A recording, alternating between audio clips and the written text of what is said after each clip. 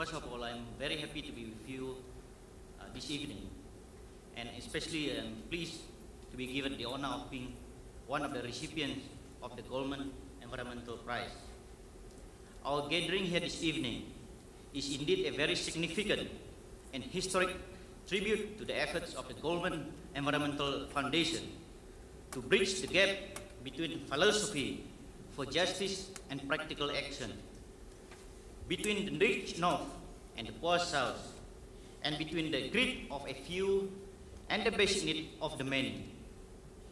Ladies and gentlemen, friends, colleagues, Sahabat Alam Malaysia and the World Rainforest Movement, which I represent, have been given this honor tonight in recognition of our work to try to save the environment, and in particular, our struggle to save the rainforest.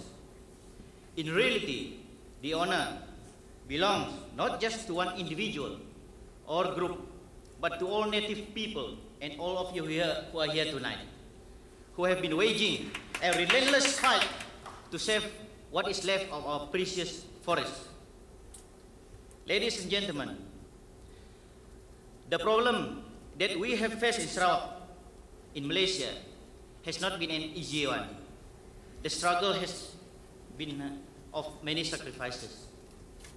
Many people, especially the native people, have been jailed and have been detained, not because they tried to steal other people's property, not because they tried to destroy other people's land, but because of their determined to keep their source of drinking water clean, because they wanted to keep their source of food as it is in the beginning, where they can find things very much in abundance.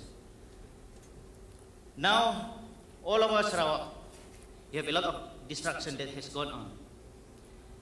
We have written a lot of petitions, a lot of letters, and hold a lot of meetings, both between the government officials and many other ministers. But until today, the destruction has gone on. As a result, the livelihood of our people have been very much threatened.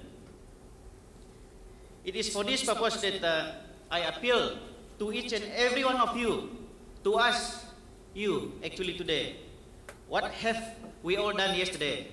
What are we doing today? And what are we going to do tomorrow about all these problems? In fact, what are happening in Sarawak, in Malaysia, is just an example of what are also happening in many parts of the world. In Brazil, many people, many native people are shot. In Philippines, many people have died. And many other parts of the world. Even in Hawaii, in the United States here, the forests there have also been destroyed. So these are the realities that we are facing today. And I want to urge you to do something about it before it is too late. And with that, we are very much thankful to the Goldman Environmental Foundation for giving us this recognition of what we have done.